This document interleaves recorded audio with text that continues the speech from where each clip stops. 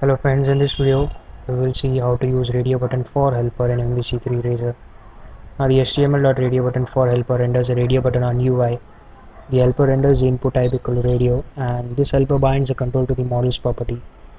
Now when you are using the model binding, you can use lambda expression using RadioButtonFor helper to bind the control to the model's property. Now let's see through the application how it works.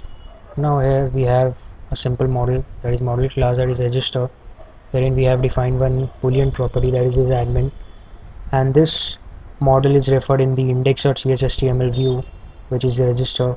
Now here I'm going to define a radio button using RadioButtonFor helper, and it accepts the lambda expression, that is the first parameter.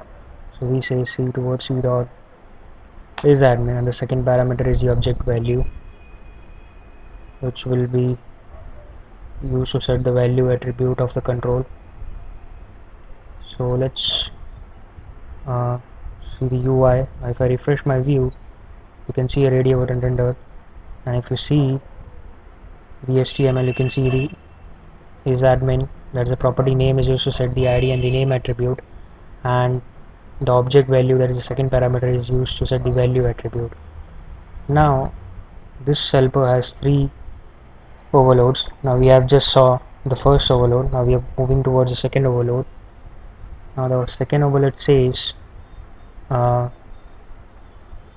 has third parameter as well, which is the object HTML attributes, wherein you can assign any attribute to the control, like class attribute, or wherein you can define style for the control. So where I'm saying let its height be 20 pixel and width be 20 pixel. Now I'm refreshing the page.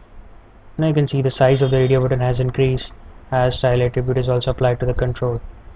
Now the third parameter, or the third overload accepts the iDictionary object of the HTML attributes. So in this case you can create a dictionary object wherein you can pass multiple attributes, and you can use that object, or you can pass that object as a third parameter to apply multiple attributes in a single row. So this is how you can use RadioButtonFor helper for model binding and to render a radio button for the model's property. Thank you friends.